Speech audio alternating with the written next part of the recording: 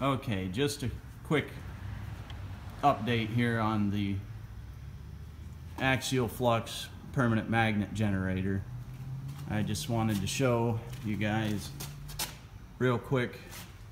I am checking the runout on the steel discs for the magnet rotors, and I have a runout gauge hooked up here that measures in thousandths of an inch, and you can see I have it zeroed there.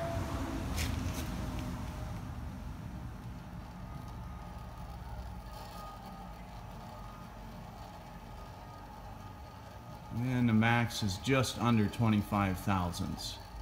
And for reference, that's slightly smaller than the ball on the tip of a ballpoint pen.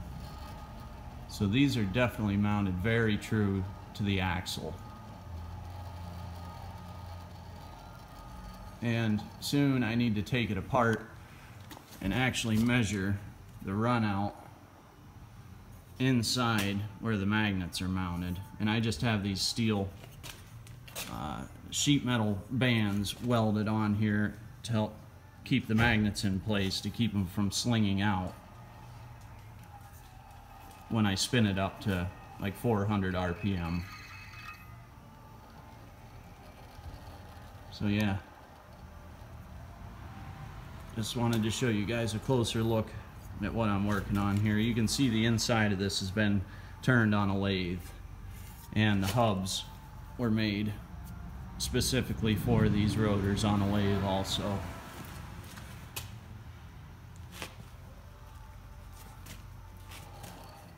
Alright, real quick, show you the runout one more time.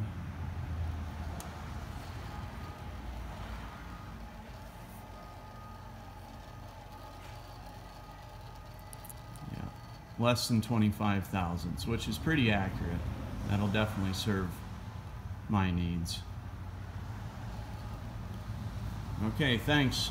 See you next time.